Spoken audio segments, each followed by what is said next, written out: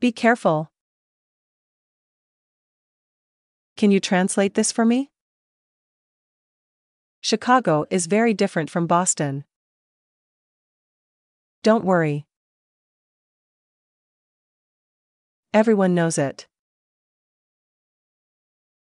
Everything is ready.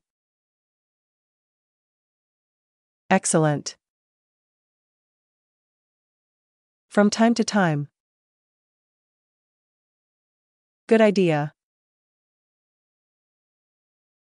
He likes it very much. Help. He's coming soon. He's right. He's very annoying. He's very famous. How are you? How's work going? Hurry. I ate already. I can't hear you. I'd like to go for a walk. I don't know how to use it. I don't like him. I don't like it. I don't speak very well.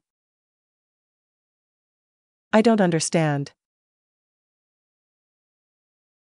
I don't want it. I don't want that. I don't want to bother you. I feel good. I hope you and your wife have a nice trip. If you need my help, please let me know. I have a headache. I get off of work at 6. I'll come back later. I'll call you when I leave. I like her. I know. I lost my watch. I'll pay. I'll take it. I'll take you to the bus stop. I'm cold. I love you. I'm an American. I'm cleaning my room. I'm happy. I'm coming to pick you up. I'm going to leave.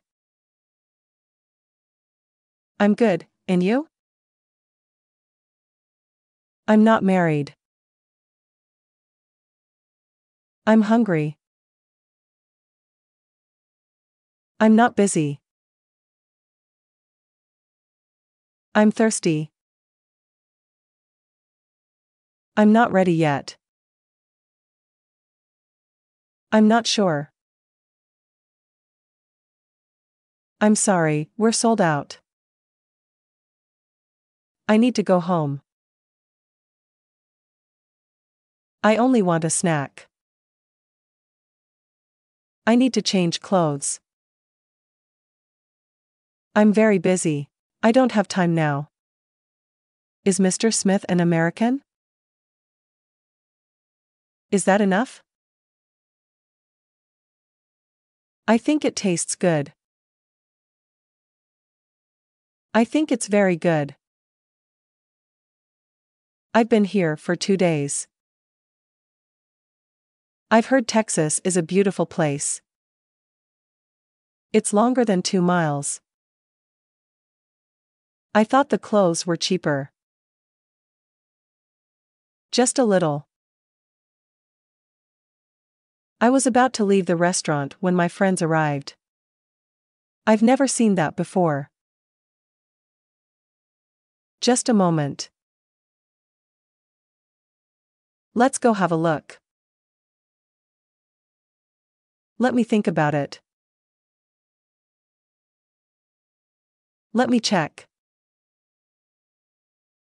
Let's practice English. Never mind. Next time. May I speak to Mrs. Smith, please? More than that. Not recently.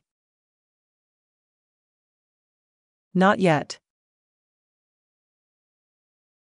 No, thank you. Nothing else. Please take me to this address. Please write it down. Of course. Please fill out this form. Right there. Really? Right here. See you later.